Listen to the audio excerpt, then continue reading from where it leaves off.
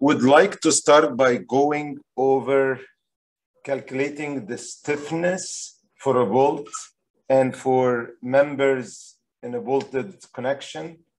And what we're looking at, we're seeing here a bolted connection using a bolt and a nut.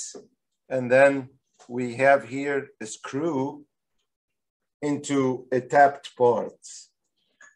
And this is table 8.7 from your textbook, and it's a good put together of how to calculate the stiffness of a bolt. And I want you to pay special attention to how we find the total length of the bolts based on the grip length, the thickness of the nut, So a bolt length would have to be, the total length L would have to be greater than the grip length plus the thickness of the nut when you have a bolted connection, if you have a bolt and a nut. If you have a screw, then the total length of the screw, you see here, this is all the way, this is a threaded part, but your screw may end here. And if you look at this carefully, this is equal to H, the lowercase h, plus 1.5 the diameter of the bolt. So the length of the screw needs to be greater than h, and h is the thickness of a washer, if you're using a washer, plus the thickness of the first member that is connected to the tapped member. So h plus 1.5 the diameter at least. That should be the length of the screw. Then in order to find the grip length, if I have a bolted connection with a bolt and a nut, I am looking at everything that goes between the head of the bolt and the nut. So everything that is compressed between the head of the bolt and the nut.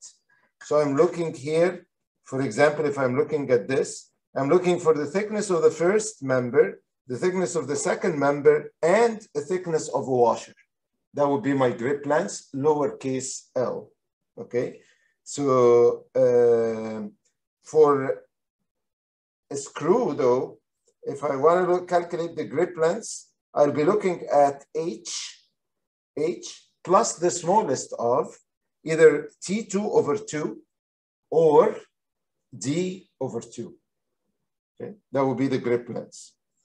The threaded length for inch series is equal to twice the diameter plus 1/4 inch or 1/2 inch, depending on the total length of the bolt or the screw. In a metric series, it's twice the diameter plus a 6 mil, 12 mil, or 25 mil, again, depending on the total length of the screw or the bolt, okay?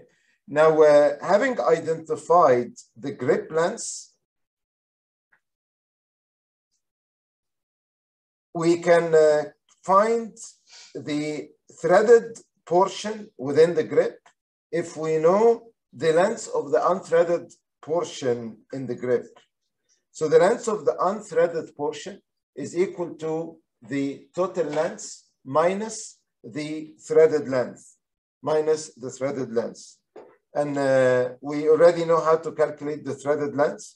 Now the length of the threaded portion in the grip is equal to L minus LD, lowercase l minus LD. The length of the unthreaded portion, so this is the threaded portion. The unthreaded portion is uppercase L, which is the length, minus the total length of the threaded portion. So every time you're gonna have a portion the total unthreaded portion within the grip. But not all the threaded portion is going to be part of the grip. So this is why there is this lower case LD. There is a lowercase LD here equal to L minus LT. This is the unthreaded portion, okay? But the threaded portion is partially going to be within the grip.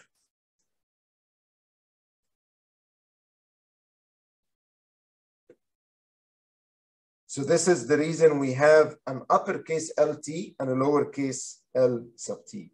The area of the unthreaded portion would be using the nominal diameter of the bolt, D. So I can calculate the area using pi d squared over 4. The threaded portion area is going to be found from tables 8.1 or 8.2, depending on whether you're using a metric system or an English system. As we discussed, the bolt behaves like two axial members connected in series or two springs connected in series. So the stiffness of the bolt is a combination of the stiffness of the unthreaded portion and the threaded portion, and may be given by AD times AT, the area of the unthreaded portion multiplied by the area of the threaded portion multiplied by the modulus of elasticity divided by AD L lowercase lt, the threaded portion, plus the area of the threaded portion multiplied by the unthreaded length within the grip. Okay. So this is how we're going to calculate the stiffness of the bolt.